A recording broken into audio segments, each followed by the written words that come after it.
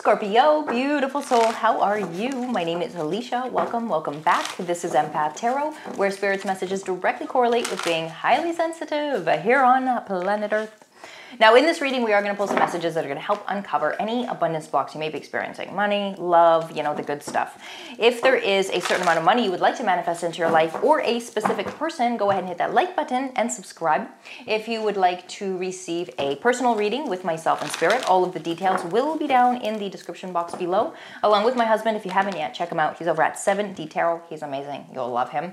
And be sure to stick around until the end of this reading because we are going to be pulling a final message from your beautiful angels. Now, what we can see here is that there is a significant need to relax, beautiful soul. And the reason why we bring this up and the reason why we're laughing about it is because you're not going to get to where you want to go by thinking about it.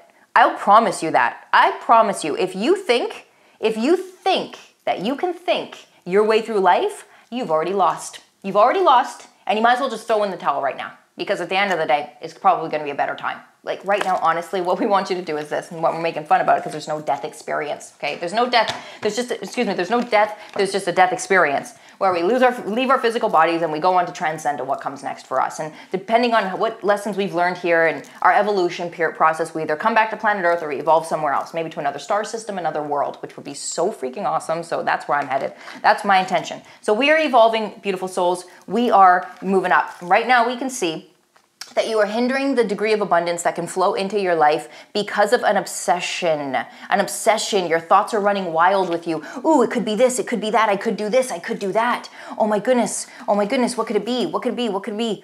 And the thing is that it doesn't work like that. You have to focus on, first of all, you have to focus on your own healing journey, right? And so what that means is that when we are really emotionally attached to an outcome, we end up projecting our emotion into that thing.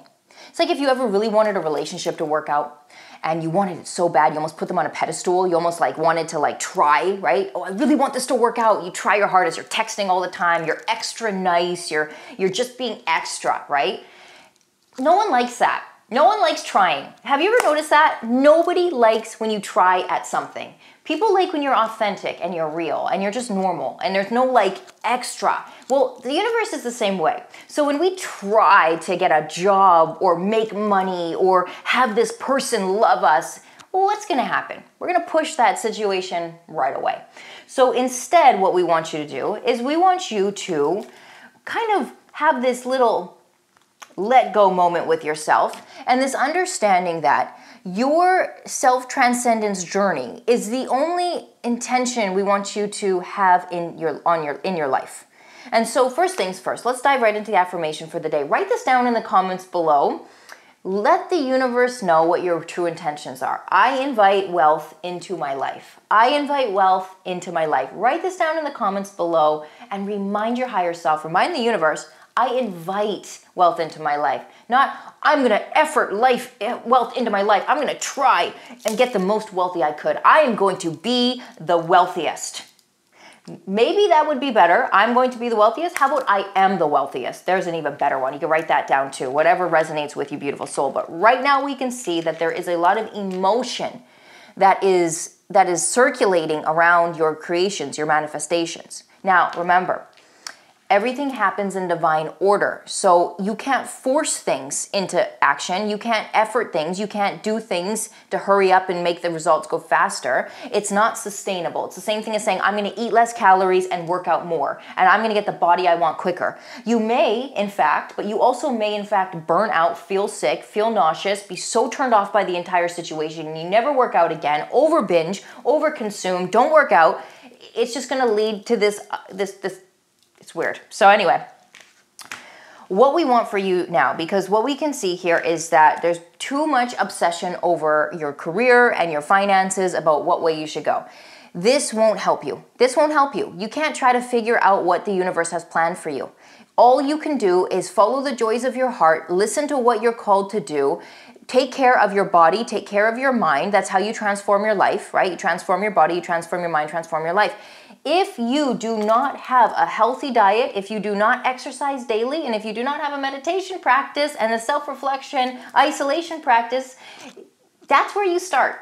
That is where you start, beautiful soul. And from that foundation, then you grow into transforming the mind, because you're going to feel better in your skin, right? You're going to feel more willing to open up, right? You're going to feel more confident in your own voice, in what you really want. You're going to say, well, wait a minute.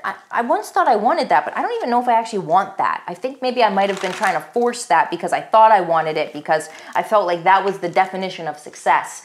But you know, there's so many definitions of true success, but they come in the form of what your soul really wants. And that's why we want you to understand reconnecting to your soul, your higher self, must be the perspective of one's life.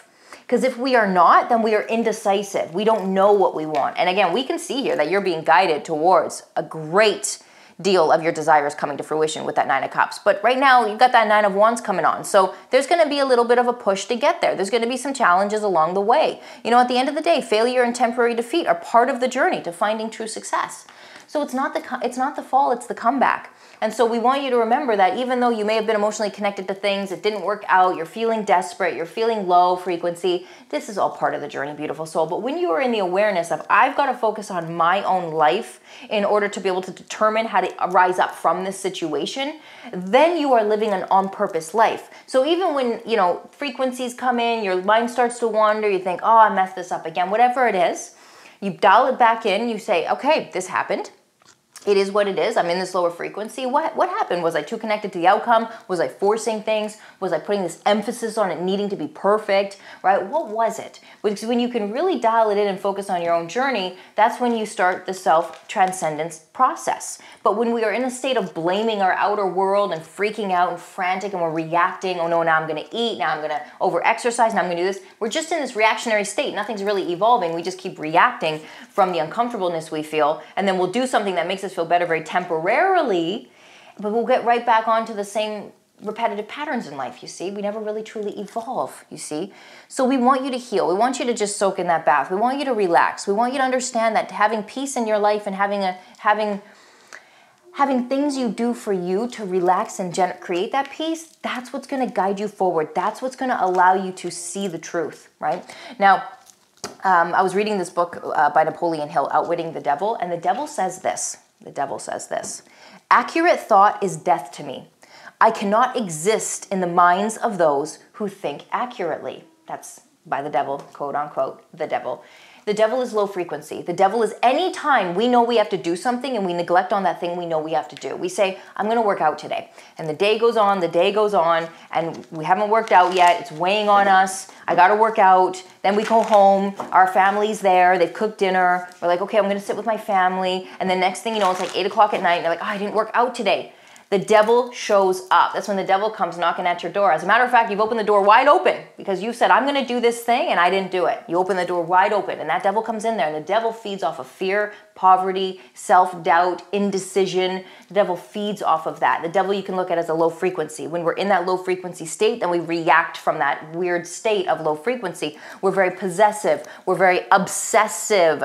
If you are obsessing over things in your life, you can guarantee that you're operating at a low frequency and not taking your power. But the minute you take your power back, and you can do that by establishing a clear boundary of you and your life. And I like to say F you, devil. I say F you. I don't actually say the word. I don't drop the F-bomb. I say F you. It's enough for me. It's basically me grabbing the devil by the tail or by the horns and throwing him at the wall and saying, not today, you SOB, you know? Because you're intentionally choosing your power back. You're intentionally having that courage within fear. So when you feel that fear, when you feel that those low frequencies of or maybe not having enough or the not enoughs, the self-doubt, you say, F you, devil, you SOB, get the heck out of here. Not today. No way. What is it I need to do to transmute my life right now? You know what? I'm going to drop down, do some burpees. You know what? I'm going to go for that walk. You know what? I'm going to drink that water. You know what? I'm going to hire a nutrition coach and get my macros on point and actually do the darn thing, right? That's what it's about. Because you have a new purpose here. With this Ace of Pentacles, you have something new showing up for you.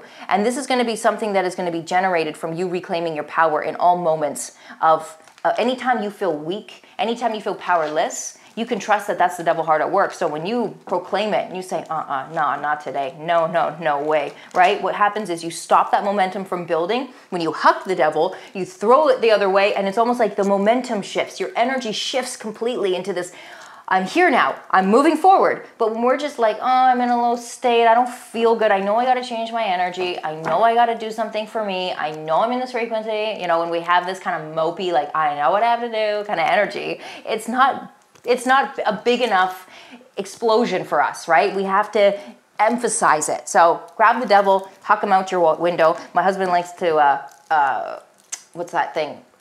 Parachute? No, it's not a parachute. It's, what's that thing where you put the rock in?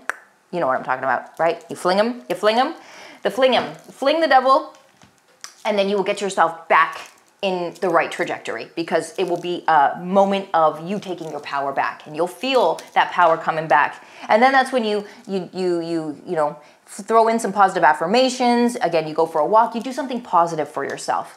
The angel message here today for yourself, beautiful soul, is ground yourself. So your angels are saying, when you detach from awareness of your body and the physical world, you become ungrounded. Although it's pleasant to float heavenward, your attention and work are needed upon the earth. We're helping you balance the spiritual and material so that you can enjoy fulfilling earthly life. And I can tell you from experience, if you are not prioritizing the foods you eat to feel grounded and feel satiated and feel good, nutrient dense, right? Look for nutrients. Nutrient dense is the word. What are the most nutrient dense foods on the planet? Seek those out. Eat those foods, right? It's not just about getting calories in to feel full. You could eat iceberg lettuce for days, you know what I mean? And you drop weight, but you wouldn't have nutrients. Nutrient dense foods.